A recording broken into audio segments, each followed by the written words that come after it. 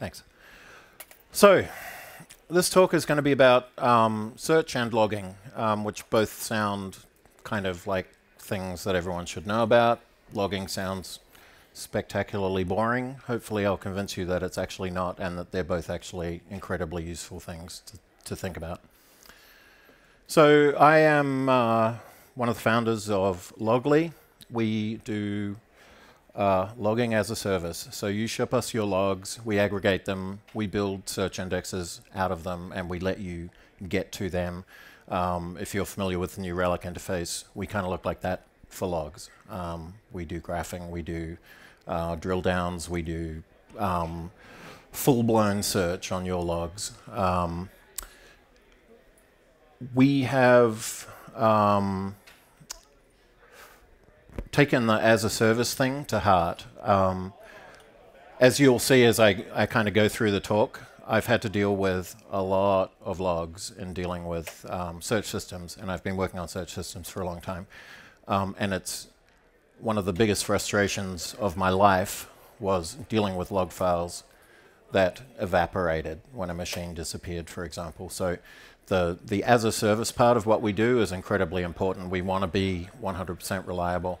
It's incredibly important, particularly now, particularly when people are using EC2 and machines come and go and disks come and go and all sorts of services come and go.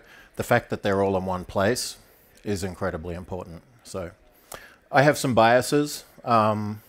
This talk is going to be talking a lot about Lucene. It's a bias that I'm totally happy about. Lucene is a great product. Solr and Elasticsearch that are built on top of it are both great products as well. So, but the fundamental thing that they're built on, Lucene, is just, I think, one of the greatest pieces of software written in the last decade or so. So, Java, not going to talk too much about that other than that, if I talk about any examples of how to do logging, it's probably going to be from a Java bias, talking about Log4j, that kind of thing. Unix, distributed, real-time. Don't have a lot of Windows experience, don't want to. It's a bias. And the last part there, the measure, measure, measure. If you work on search engines, there's really only one thing that you get measured by, and that's performance. Everything else is kind of secondary. So relevance is incredibly important, but if it takes you 20 seconds to figure out what the most relevant thing is, everyone's gone. So performance is all about measuring. Everyone here presumably is using New Relic. Holy shit. Sorry. So the entire company just showed up. So when you're trying to make sure that your search engine is working, you need to measure everything, and you need to measure it in smart ways, and I'll get onto some of those things coming up. So what do you think you know about search and logging? Let's do search. It's about finding stuff fast. Google has taught people that you can find anything you want very, very quickly.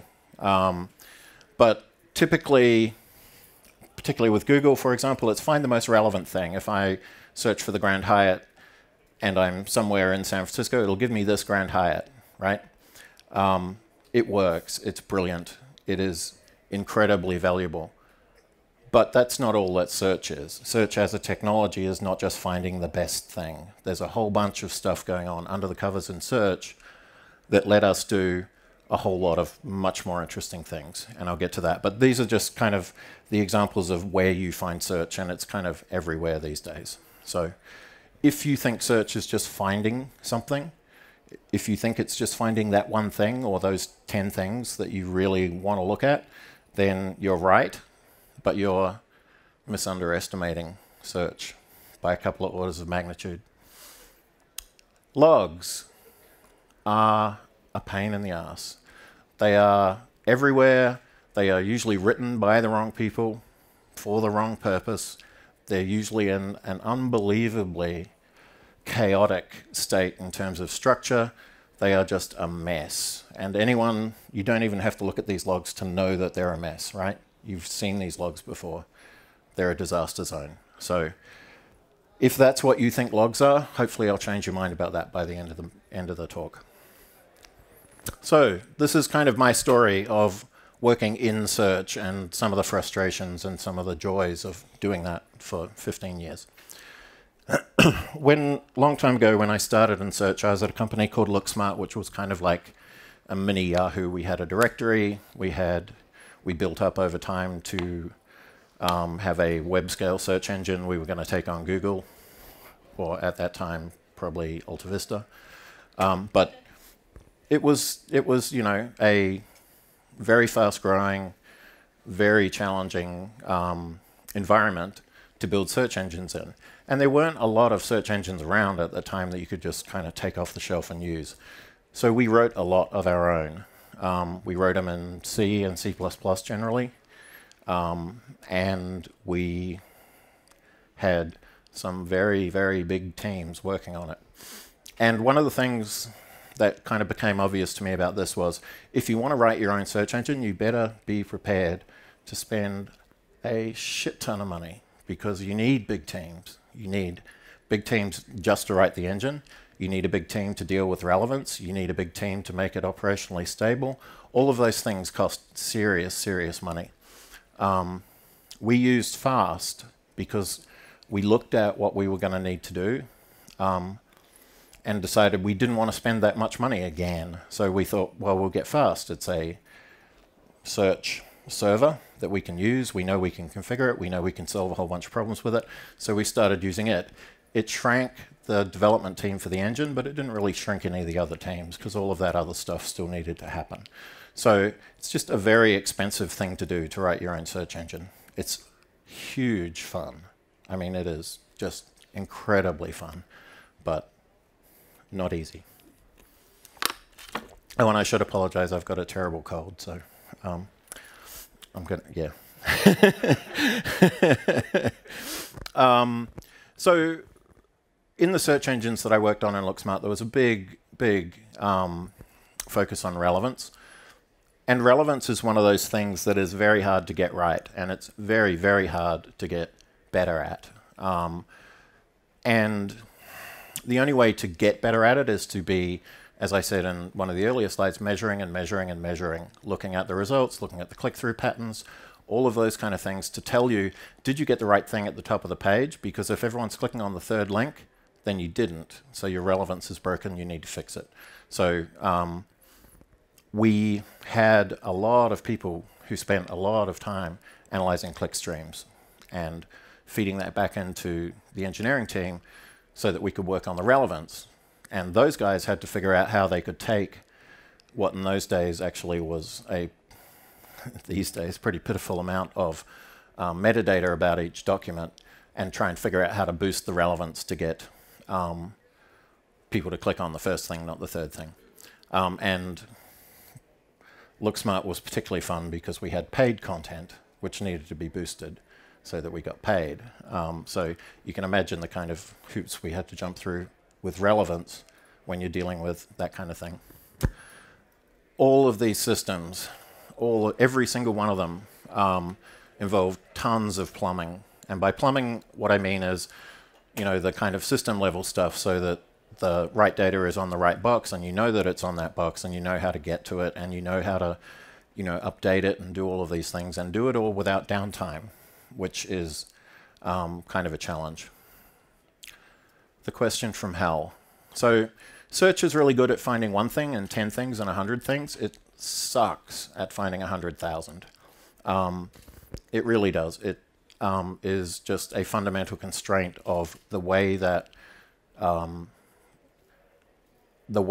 scored results are handled by search. So if you want 100,000 results, you have to build a priority queue in RAM to fit 100,000 things and then stream the data through that to get those top 100,000.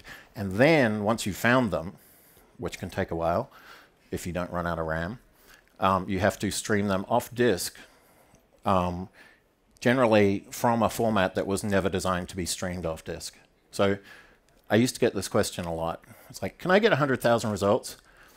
And it drove me insane. And the reason that people wanted that was because they wanted to do some analysis on the results. They wanted to take a look and see what URLs they were coming from, all sorts of different kinds of analysis. And every company I've worked at on search, I've sent an email saying search engines are not for data mining. You can't treat them like you would treat a database. You cannot pull out 100,000 or 1 million or 10 million events and take them somewhere else and do some analysis on them, right? It's just not feasible. If you want to do that, stick them somewhere else. Don't stick them in search. So the last thing to say about this is there was a lot of pain and suffering related to the plumbing because you needed to know what was happening, right? And so generally the way we figured out what was happening was through logging and through a whole bunch of junk code that did stuff like asyncing and grepping and purling and awking and generating flat files just to do the kinds of analysis I was talking about before, the measure stuff. So, these two things, the question from hell and the pain and suffering, are pretty consistent across every system I've worked on. They're always hard. So to answer the question of what is happening, you need three things. You need troubleshooting, monitoring, and analytics. Everyone in here should know what all of those things are, so I don't think that there's much, you can read. There is no one answer to this, right? There certainly wasn't then. We think we have something that comes close, but there is no one true way. But the one thing to take out of this slide is the last line. If you don't do this, you will fail. I mean, you have no other option than to fail if you don't get a good handle on this stuff. So at the end of that cycle, what did I know? I knew search was hard when you do it yourself. I've already talked about that. Distributed systems are very, very complicated. They're no simpler these days than they were then. It's just that these days someone else has written them for you, and they've usually written them in a way that makes them fairly easy to understand, but the same problems still exist. So when you're dealing with distributed systems, you should expect to suffer some pain. Here are some of the examples of that at LookSmart, but basically any big distributed system you work on is going to have similar kinds of problems. And the last line, the troubleshooting, monitoring, analytics, is simply not negotiable. I just said that in the previous slide, but I'll say it again. You can't build these systems without dealing with that problem. So then Lucene showed up at LookSmart around 2004. I was working on anyone here remember Furl? It was kind of like Delicious.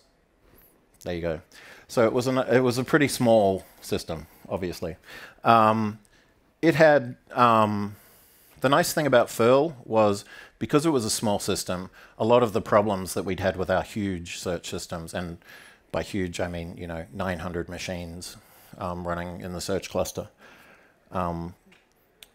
It dealt with a lot of those problems more simply. It was, it divided resources up by customers and moved customers around and things like that.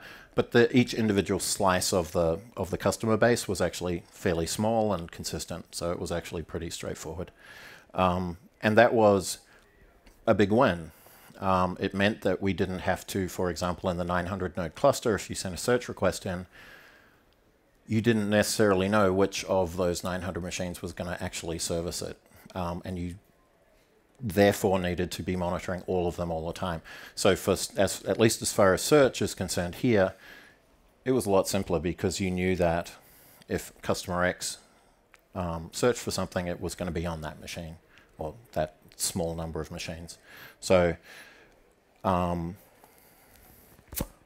yeah, not much else to say. Oh, bottom line.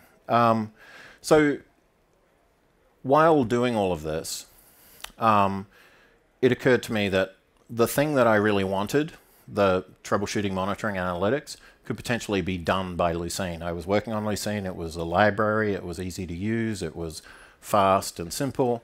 It occurred to me that I could use it, but it turns out I couldn't because At that stage, it was just too immature. It was too clunky to use. You couldn't do anything even remotely like real-time updates.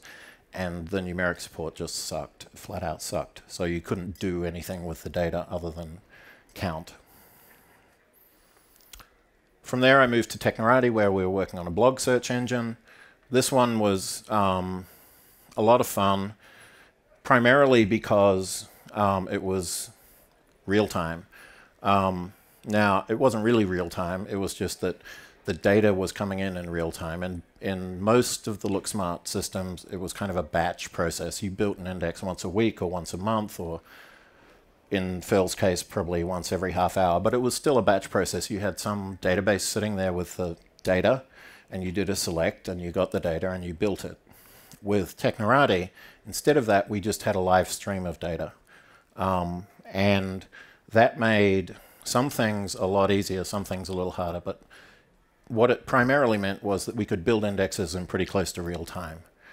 We couldn't publish them in real time because of the constraints of Lucene, but we got down to like sub-minute, and I think in testing we were probably down around 30 seconds or so. So that was a nice kind of boost to me. It felt like the right way to be building things. It felt like I don't want to be constrained by the fact that I have to go to some other system and get this huge, in those days, probably hundreds of megabytes of data, these days terabytes, right? I didn't want to do that. I just wanted the data coming to me all the time as it happened. So that was a big sort of influence in how I've looked at search, particularly, in that because you can stream straight into it, you don't need all of that other stuff, right? The other thing to say here is that Lucene itself has no idea what you're giving it, in the sense that there is no schema. You can give it whatever you like. You can structure your documents however you like. You are not tied to the schema that someone invented 3 years ago for the MySQL database. You can denormalize, you can completely change it, you can add new data. And you can do that on like every single event can be completely different, right? So that, combined with streaming, meant that we had this technology that let us essentially index anything in something like real time, even though we couldn't publish it in real time, but we could index it in real time. And that let us do a whole bunch of things at Technorati that we couldn't do otherwise, or that I'd never been able to do up till that point. One of the nice things that we did at Technorati that was kind of proof of you don't need a database was there's this concept of authority. And what authority is with blogs is how many people are linking to you, right? So what we did at Technorati was we streamed all links from all blogs. We streamed the link itself, so the link to whatever it was that you you posted, your blog post, and we streamed where that link came from, so the URL of the originator of that link. And we just indexed it, right? And then to figure out your authority, we just did a count of the number of URLs that were to your blog post, right? Now that seems incredibly simple these days. In those days, at Technorati, it was not simple at all, in the sense that we had, I think we had something like 150 MySQL servers, federated, sharded, you name it. It was a massive, massive MySQL cluster simply to compute this number. Well, not quite, but one of its jobs was to compute this number, and we used to update it once a day and kind of publish your authority to another table in the database. By doing this streaming indexing, we had it in real time, and we did it on 2 machines. Admittedly, they were slightly bigger machines than some of the MySQL machines, but it was just such a huge change in how that data was computed that it kind of no one on the database side of the house could believe that it was even possible. So you can do some pretty amazing things. That relied on a couple of things that we did that weren't in Lucene, that kind of didn't make it into Lucene for another couple of years, to do with distributed filters and distributed facets. But it, you know, it was basically, we had the technology, we could do it, we did it, and it saved massive amounts of both pain and money, and it made our users incredibly happy, because bloggers are a little narcissistic. They liked to know how popular they were, and they liked to know immediately after posting something. They wanted to know who's linking to my blog, right? Twitter has taken that to a whole new level, but in these days, Twitter didn't exist. There were only blogs, and people really cared. Like, we got complaints periodically when our indexing cycle backed up and we were 5 minutes between updates, right? People were really upset. They wanted to see their blog post in the results immediately. So, same question from hell, except this time it was bigger. It was, give me 1 million results. Same answer, can't do it. Sorry, go away. I had an image of hell for this one, but anyway, sorry, Dave, can't do that. Troubleshooting, monitoring, analytics. Because we had a spread bus, and who here has used spread? Anyone? Ivan from Logley. So spread is just a data bus. You can write to it, you can consume from it. It's dirt simple, but it's incredibly reliable. Because we had it, what we did with a lot of the TMA stuff was we just shoved the monitoring data, the instrumentation, straight onto spread. And then we had consumers that aggregated, graphed, did all of that nice stuff with that data. So we had real-time monitoring of what was going on. I think when I left Technorati, there were probably about 150 machines in the search cluster. I think it got up to, I don't know, about 400 or 500. But using spread, we had real-time insight into everything that was happening on the machines. And we had performance data on search latencies, all of that kind of stuff. Which was really, really nice. But if something went wrong, if we lost a box, or if there was something in the monitoring that was telling us that something was weird and we hadn't seen it before, we still had to log on to the box and look at the logs. So, you know, troubleshooting was still kind of a pain in the ass. Monitoring was nice, analytics was nice, but troubleshooting was still just annoying. And, you know, so we were kind of 2 steps forward, 1 step still stuck in the mud. Next. Scout was a similar kind of thing to Technorati. It was social media monitoring for marketers. So blogs, tweets, by then, all sorts of stuff. Any social media you can think of, we ingested, indexed, and kind of did it in this case, I think we got, I don't know, 30 seconds or so from when it happened. We spent a little less time doing surgery on Lucene here. The stuff that I talked about in Lucene, where we were doing distributed faceting and filtering and yada, yada, yada, at Technorati we didn't need to do, because Lucene had kind of caught up. So there was already some interesting stuff going on, and there was already movement in that stuff because everyone else wanted to do it as well, right? And one of the problems of working at Technorati was we couldn't open source any of it because it was basically the secret source. If we had released it, anyone could have done what we had done. So we kind of had to sit on it, which was kind of annoying, but very anti-open source. But there you go. By the time I was at Scout, some of that stuff had kind of been done by other people and worked well enough for us just to use. One of the things that came along with this is a thing called external file field. If anyone has used Lucene and not used this, I don't blame you.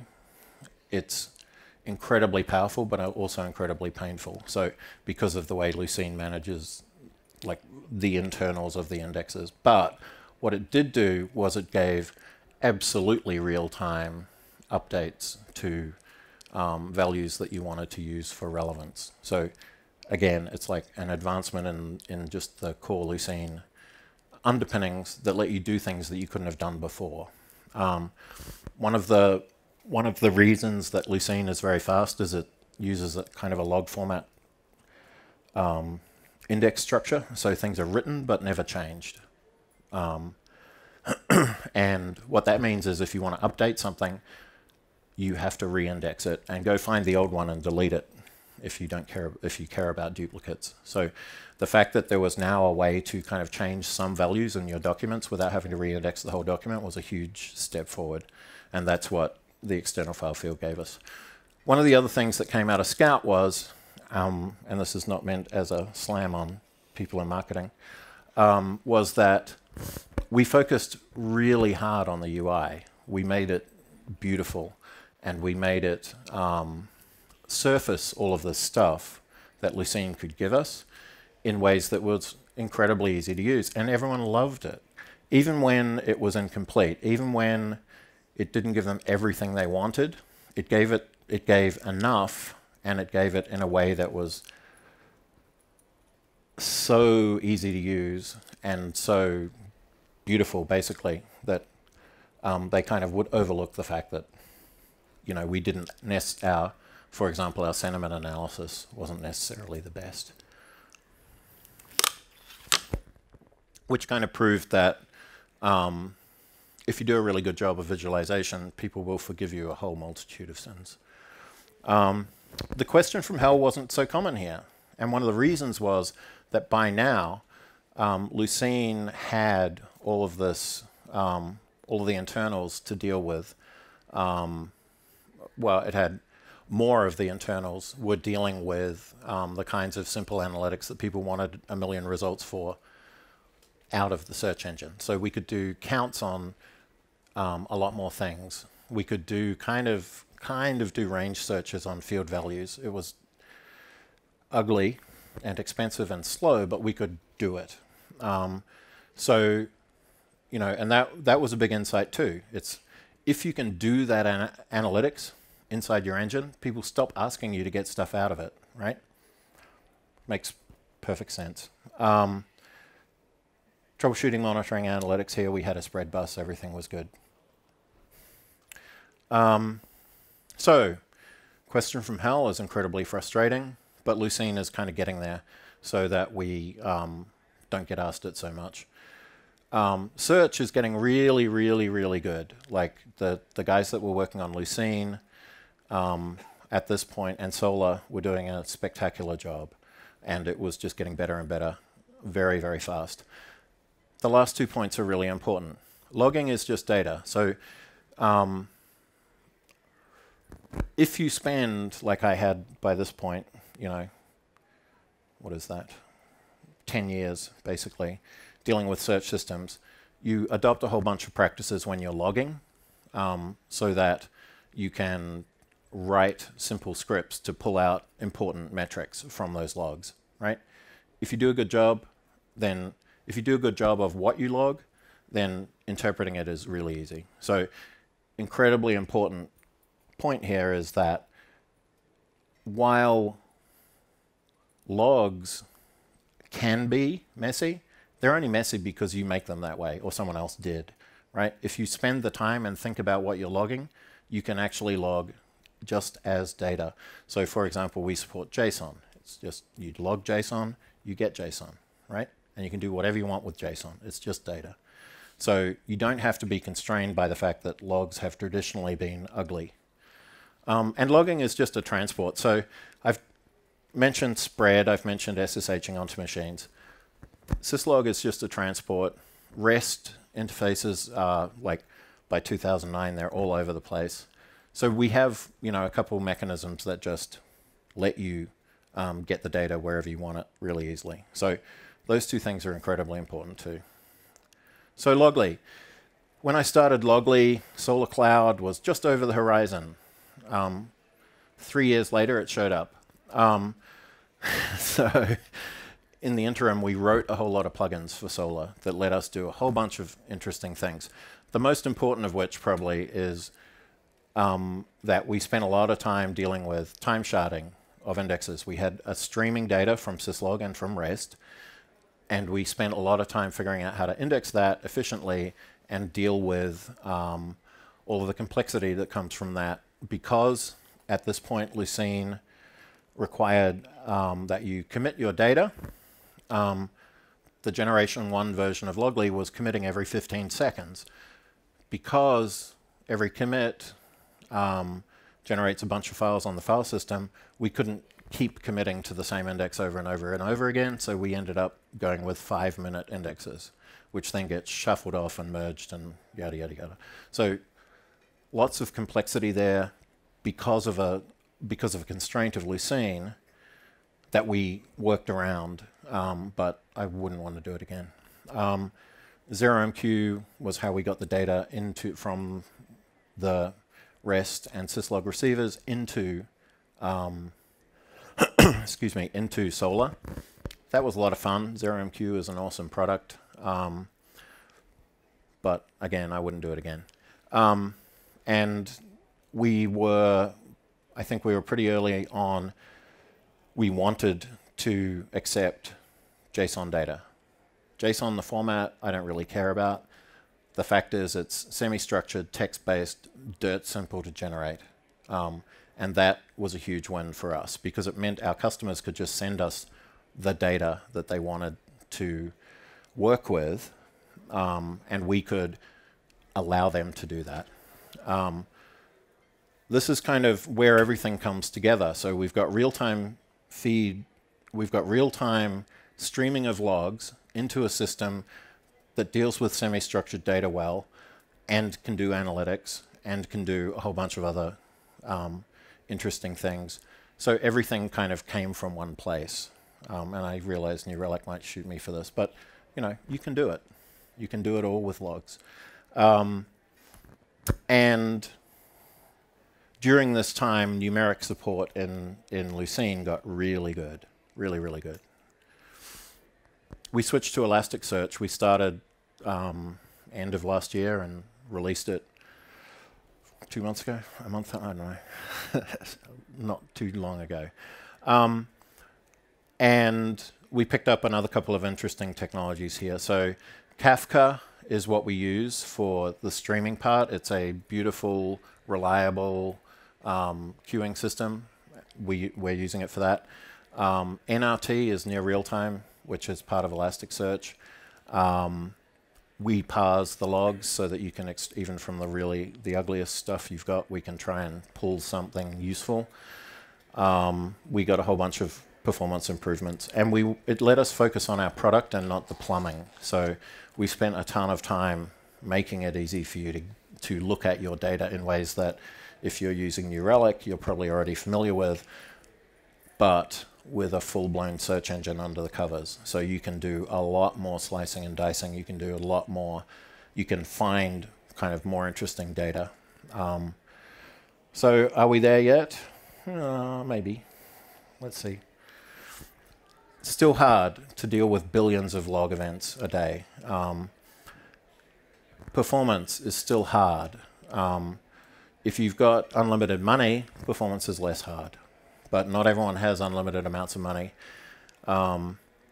Distributed systems are still complicated. They're still unreliable. And when you're dealing with like a lot of our customers, a lot of New Relic customers, when you're dealing with hundreds of machines, you definitely don't want to do this yourself, right? You want a lot of automation in place to make sure that these things just work. So this is kind of the crux of all of that build-up. And it is that search is actually an analysis engine.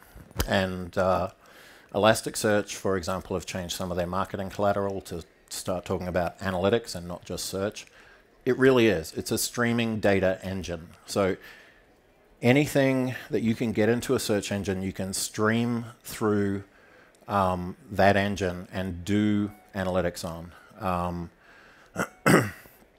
which for example, in Elasticsearch's case, they have scripts that you can run on each event, and you can do computation on the data that's in the event.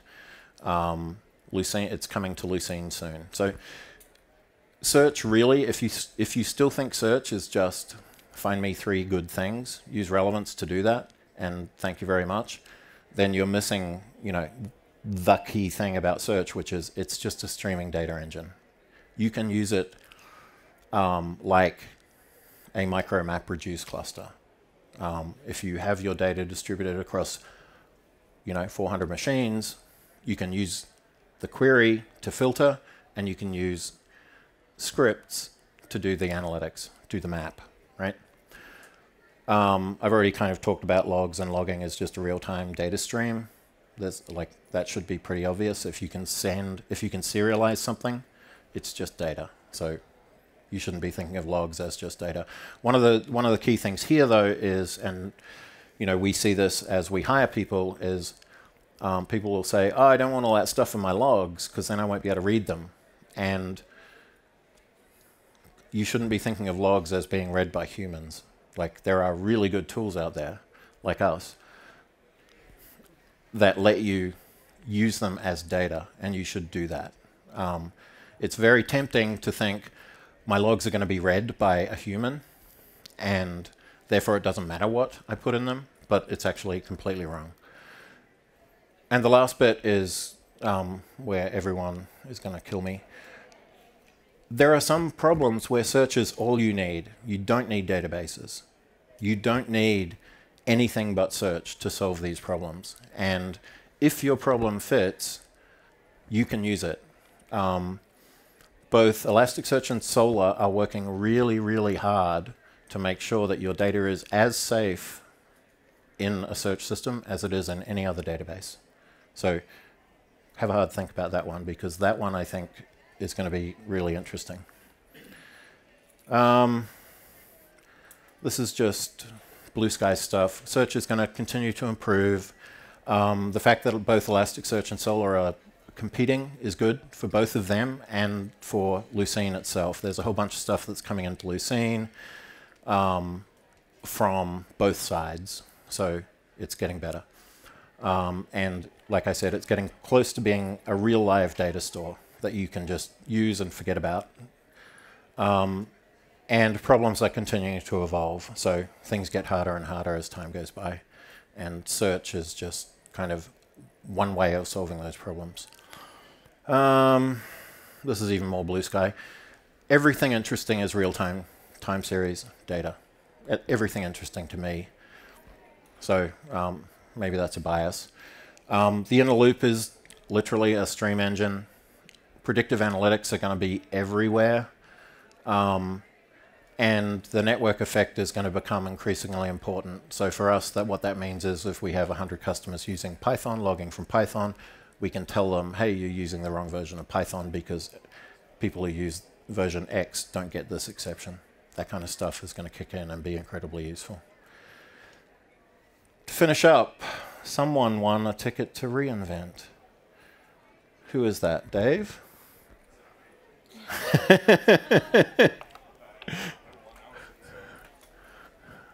many of you guys and gals, enjoyed the chocolate in the bag? Well, great, thank you. We had a contest associated with that. We had a ton of entries, and the winner, who will get a free pass to reInvent, is Oscar Stevens from Dark Horse Comics. You don't have to be present to win, but thank you all, and I appreciate it. All right. Thanks all. I'll be around for a while if you've got any questions or just want to chat. So, thank you.